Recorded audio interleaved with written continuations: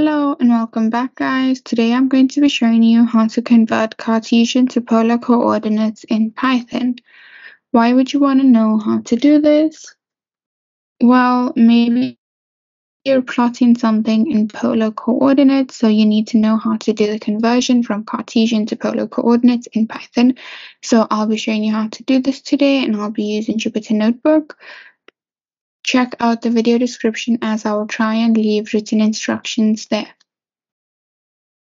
So let's get started. I already have my notebook open and I've imported NumPy as NP.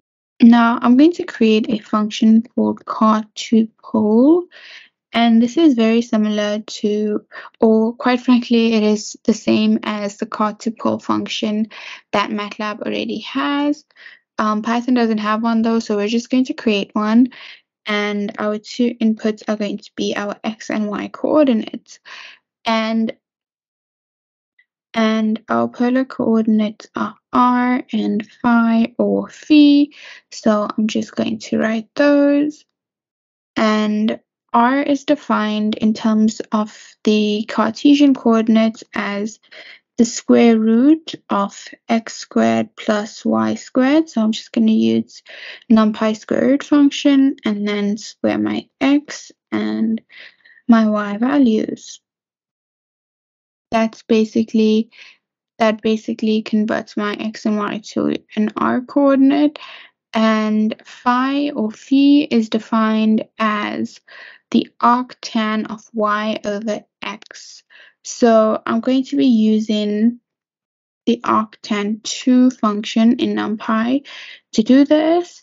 So I've just zoomed in a bit so it's easier to see, and as you can see, I'm just using np.arctan2 of y over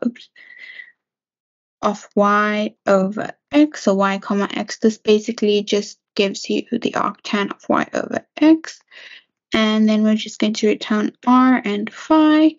So I'm just going to let r comma phi equals to the function essentially.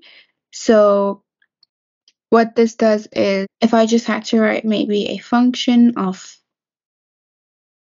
r plus phi, for example, this basically allows me to call this function